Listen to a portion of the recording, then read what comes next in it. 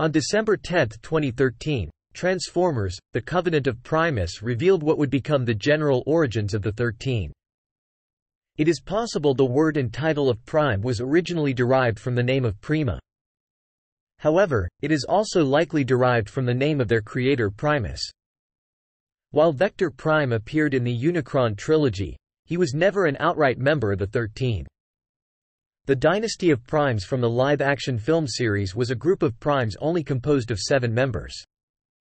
Another version of the 13, inspired by their counterparts in the aligned continuity, would appear over a year later in the 2005 and 2019 IDW comics. Ask Vector Prime and other media indicated that not all characters presented as members of the 13 there were members in other continuities. There are no 13 in the Malgus cluster itself.